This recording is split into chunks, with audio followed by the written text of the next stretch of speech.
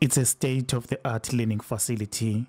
Most young people that are innovative will be exposed to digital skills. It will create a digital economy and global standard expertise. Young people from underprivileged communities will also have an opportunity to utilize this facility for job hunting. If we are investing in the digital economy, providing skills to young people, we're investing in the future. So that is why we view this step by Liquid Intelligent Technologies as a great step for the young people of Mthatha to say they too can become part of the digital economy that we're talking about, because not only they have access to internet, they also have access to utilizing and providing content in the different platforms. Beneficiaries have expressed appreciation for the digital skills facility.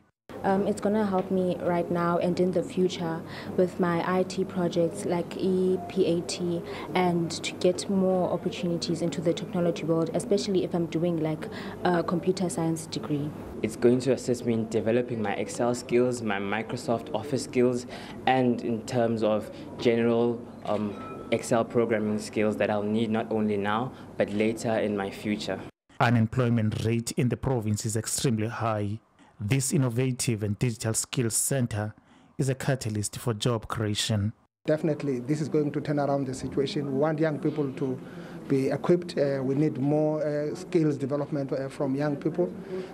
People can now do everything, as you can see, with all this technological development. So we think that it's an opportunity to be grabbed by both hands. The introduction of internet connectivity centers is seen as a positive move to change the economic outlook of the country. Equipping young people is regarded as a long-term investment for the future. I'm Nkululeko Nyembezi, SABC News, Mthatha.